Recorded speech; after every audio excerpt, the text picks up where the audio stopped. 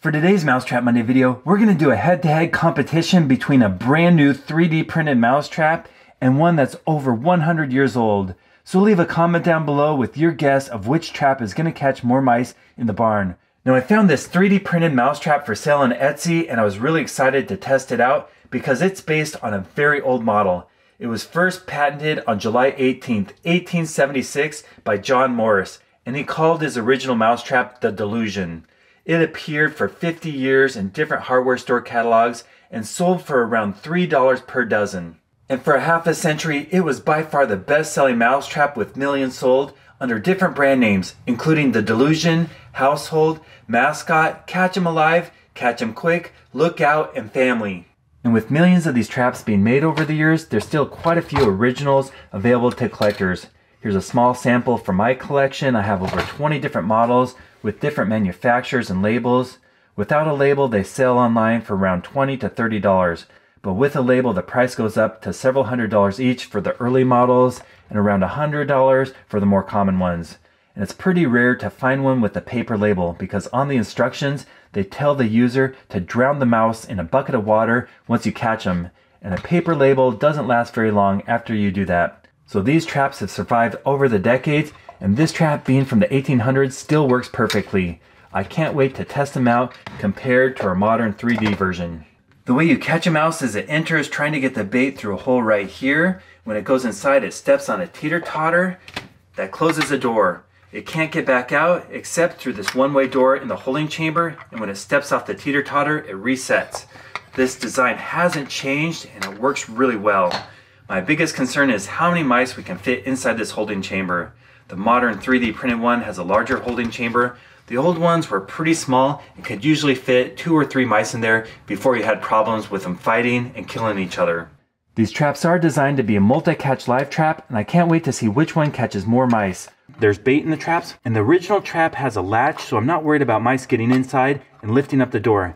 But this one doesn't have a latch, and I'm kind of concerned they might escape. So I'm going to place a brick on top.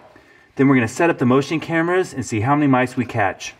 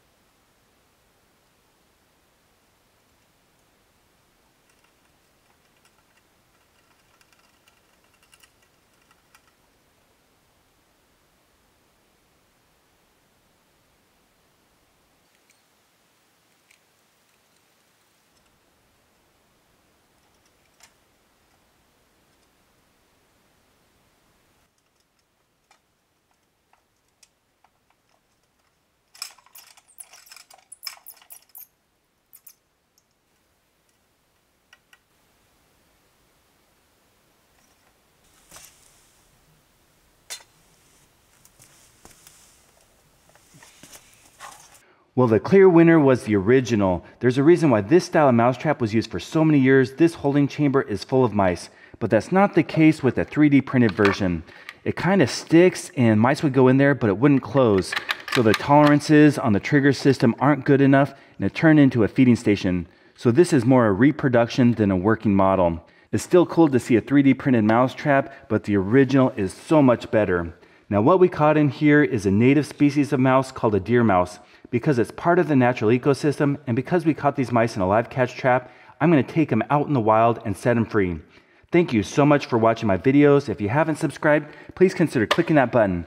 I've posted over 1,000 videos on YouTube, and currently I'm posting new videos every Monday and Friday.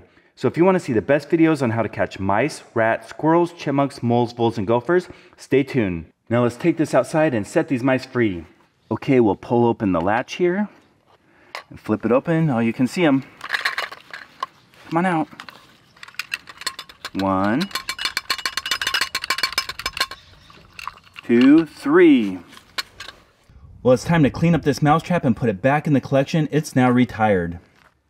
Thank you so much for watching this video. If you have a mouse problem, please consider clicking the link in the description and purchasing one of the mouse traps I invented. It's called the Dizzy Dunker Mousetrap, and I consider it to be the greatest mousetrap ever made.